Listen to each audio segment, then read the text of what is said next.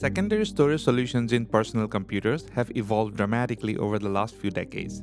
Prices have dropped, sizes have shrunk, and capacities have skyrocketed. If you're even remotely into PC building, you already know that NVMe M.2 drives have taken over the storage market in the recent years. The price to capacity ratio for these drives has improved significantly. Just last year, I was tracking the biggest commercially available NVMe drives, the 8TB models, dropping from nearly $1,000 to about $500. That's a huge price cut. Not to mention, their ultra-compact size and lack of extra power requirements are making them a great choice for external storage solutions as well.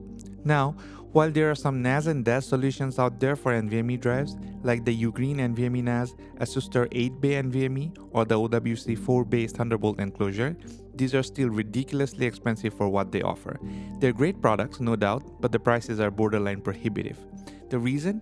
NVMe drives rely on PCIe lanes instead of the older SATA interface, which means higher implementation costs since PCIe-based controllers are newer and are more expensive. Finding a good compact motherboard with multiple NVMe ports at an affordable price is surprisingly difficult. One possible workaround is using an ITX board with an NVMe controller card in the PCIe X16 slot, but that quickly turns into a bulky, overcomplicated setup. There is still a lot of room for innovation in the NVMe-based architectures, but for now, most available solutions are taking advantage of this niche market. Recently though, we have started seeing some more affordable options. Linus made a video on the ARM-based friendly Elax CM3588 board, which could be a decent solution. There have also been Raspberry Pi NAS projects, though many recent tests have shown they're not quite worth it yet. However, most of these are ARM-based boards, limiting some options for certain use cases. A few months ago, Minisforum teased the 6-bay NVMe NAS, but it's unclear if it ever made it to the market. Similarly, DF Robot had a similar board that seemed promising, but again, no solid release. That brings us to CWWK. This company has started making compact, cost-effective NVMe and SATA NAS solutions based on Intel x86 architectures, and today we're checking out their 4-bay NVMe NAS mini PC, which starts at about $150 for the lowest configuration. The challenge with fitting multiple NVMe drives into such small enclosures is that many of these solutions end up sharing PCIe bandwidth, but for a NAS, that's not a deal breaker, since the real bottleneck will be the network speed, whether that's a 2.5G card or a 10G card. As long as the system remains stable and reliable, we're looking at a very compact and cost-effective NVMe-based external storage solution.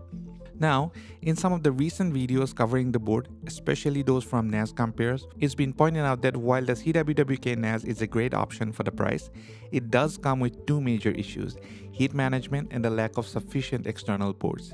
Since the board only comes with 4 NVMe bays, most of the users will have to end up installing the OS on a USB stick to keep things compact.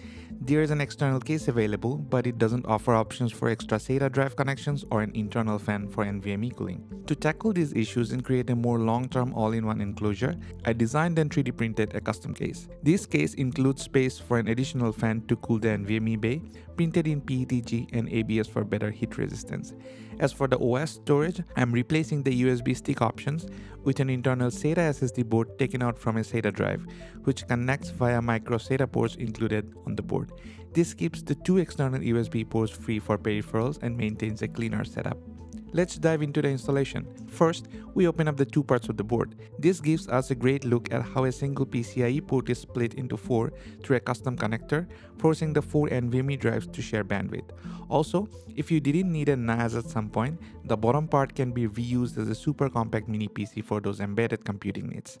The board also includes a single DDR5 RAM slot, where I installed a 32GB stick. There's a dedicated M.2 slot for Wi-Fi if you want to add an antenna, but I'm skipping that today since the board already comes with dual 2.5G Ethernet ports, which is often more preferable than wireless for a NAS device. Next, I connected the extracted SATA SSD board to the bespoke SATA connector, then hooked it up to the SATA port on the board.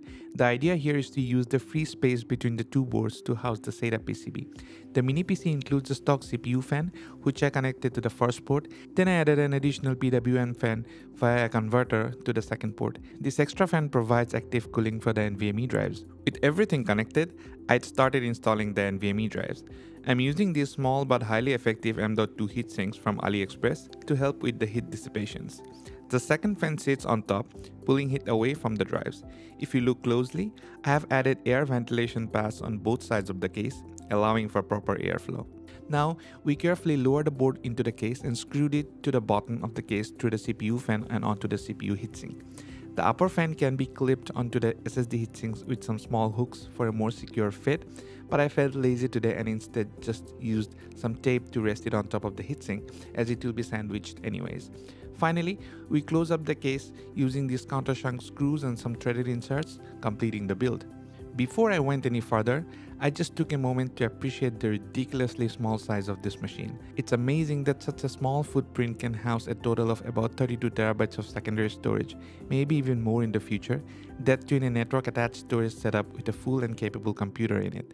For reference, this is how small this device is compared to my main NAS that I built just a couple of years ago, and I can literally fit this small NAS inside my bigger NAS. Weight-wise, it only weighs about 700 grams, making it super travel-friendly. Technology has come so far that we don't really appreciate it enough in the pursuit of having more and more by the day, and builds like this kind of help me remember that from time to time. To test the system, I installed TrueNAS Core on the SATA drive that we installed earlier, leaving the 4 NVMe drives free to be used in the actual storage pools. I set up a few SMB shares and mapped them from my laptop as remote drives, running a few speed tests with 8K codecs over the 2.5G Ethernet ports on my laptop and the NAS confirmed full utilization of the 2.5G bandwidth. If you are feeling a little ambitious, you could link both 2.5G ports for a combined 5G bandwidth, but I am a little lazy for that today. Others have also tested the internal transfer speeds of these drives, which comes in at around 800 Mbps, but for this NAS setup, it's not a primary concern. I also ran some temperature tests. After a few hours of usage, the CPU peaked at around 50 degrees Celsius, while the NVMe drives hit about 30 to 40 degrees. Not bad at all, considering it's a plastic enclosure with only active fan cooling. If weight isn't an issue, you could CNC the case out of metal for additional passive cooling. In terms of power consumption, the system pulls about 15 to 20 watts under load. As you can see, this build resulted in a compact, travel-friendly NVMe NAS that costs a fraction of the price of a commercial alternative. If you are a bit tech-savvy, you can even set this up as a DAS by configuring it properly in TrueNAS, letting you mount it directly as a local storage. One thing to keep in mind though, this board isn't the most polished product out there. The super tiny SATA connection, for example, can be very finicky, and some users have reported issues with it not working reliably. Also, since the board relies on a single PCIe split, losing that port would effectively render the whole system useless, even if the other components remain functional. That being said, if you're looking for an affordable and compact NVMe-based external storage solution, these CWWK boards are among the very few x86 options out there that won't break the bank. There are newer versions of this board as well, but from what I have seen, their form factors are pretty similar, so my case design should be compatible with those too. If you want to build this yourself, I'll share my 3D print files in the description below. And if you know of any other compact multi-bay NVMe boards, let me know in the comments. I'm always on the lookout for an upgrade. As always, thanks for tuning in. See you in the next one. Cheers.